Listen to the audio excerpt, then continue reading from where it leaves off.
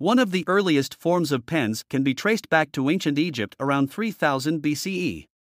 The Egyptians used reed brushes or styluses made from reeds or bamboo to write on papyrus scrolls.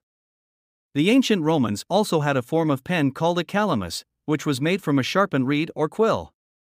They used it with ink made from carbon black or other pigments mixed with water. Pens became popular in Europe. Quills were made from bird feathers, typically goose or swan feathers, which were treated and shaped into a writing instrument. The quill pen was widely used until the 19th century when the metal-nibbed pen was introduced.